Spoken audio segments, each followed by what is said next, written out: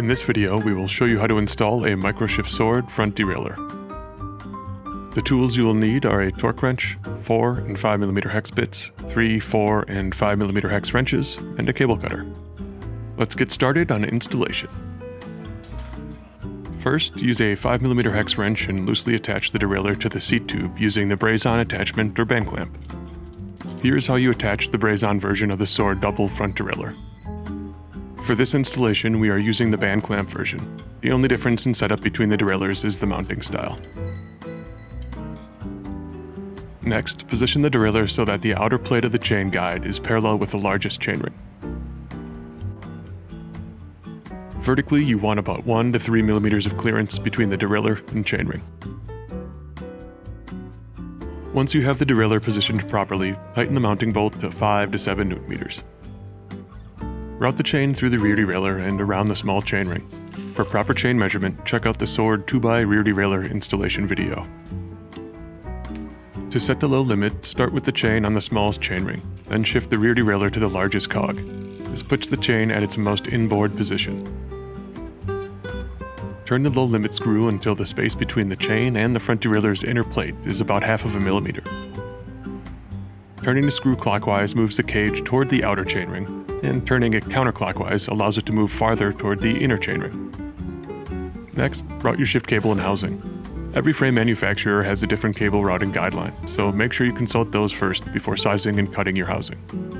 A feature of the sword derailleur is the housing stop on the derailleur. Not only does it allow you to run full housing all the way to the derailleur, it also lets you adjust cable tension without using an inline barrel adjuster.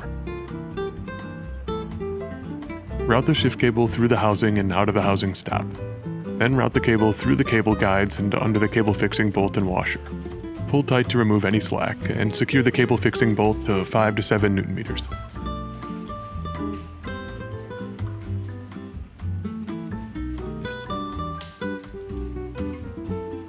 Trim the cable, add a cable end, and place the end of the cable in the guide below the pinch bolt.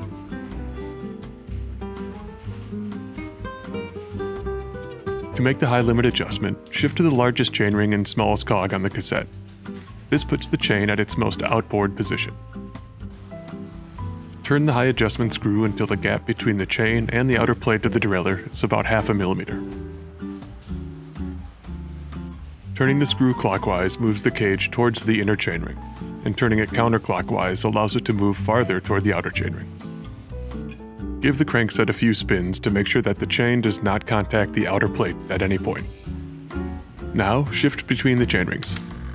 If the chain struggles to shift from the largest to smallest chainring, your cable is too tight. Use a 3mm hex wrench and turn the cable tension adjustment screw clockwise to decrease cable tension. If you find the chain does not easily climb from the smallest to largest chainring, tighten the cable by turning the cable tension adjustment screw counterclockwise to increase cable tension. Make incremental cable tension adjustments and test for function after each adjustment. If you have any questions, please email us at service@microshift.com.